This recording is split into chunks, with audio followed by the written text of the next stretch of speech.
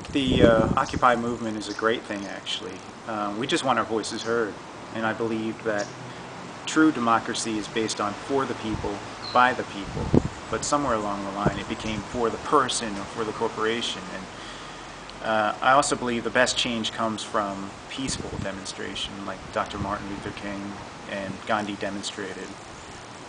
I also believe that awareness is a mighty powerful tool when it comes to getting your point across, and this is a great way to bring awareness to the Occupy movement, the Occupy This album. And the creative impetus behind my track, Don't Taser Me Bro, for the Occupy This album came along when I played this track for some friends of mine, and they had seen the Occupy footage on the news and what have you, and the demonstrations, and they thought of my song and they were like, oh man, that'd be cool if that could be the soundtrack for some of this footage.